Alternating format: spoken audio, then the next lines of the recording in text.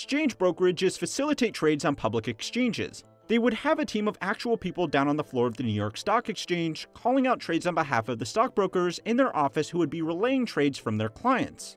As we have seen, this system was still susceptible to unscrupulous behavior, mainly in the form of stockbrokers driving their clients to make as many trades as possible to drive up their commissions. But the exchange had some level of control over all the players in this game to make sure things didn't get too out of hand.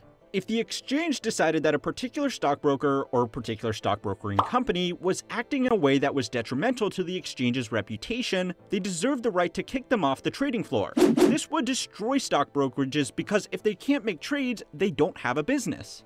Exchanges also heavily regulate what companies are allowed to be listed on their exchanges. They audit financial statements, conduct background checks on the management, and make sure that the company's CEO's mother doesn't pick up the phone when you call their head office.